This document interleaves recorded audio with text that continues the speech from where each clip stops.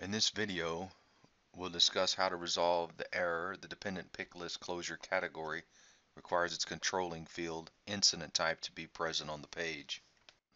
Let's reproduce the error first. If we go to the Remedyforce console and we open an existing incident, go to Actions, Close, and we'll see the following error. In this case, the incident type field was removed from the close form. So let's look at what this error is. Close this and go to Setup.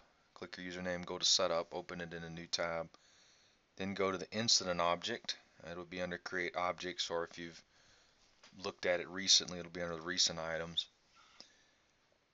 And we scroll down to the Custom Fields and Relationships. We see the closure category is associated with a controlling field incident type. Well, this field incident type has been removed from the close form. So we go to Field Sets and then Edit on the close form, and then we add incident type.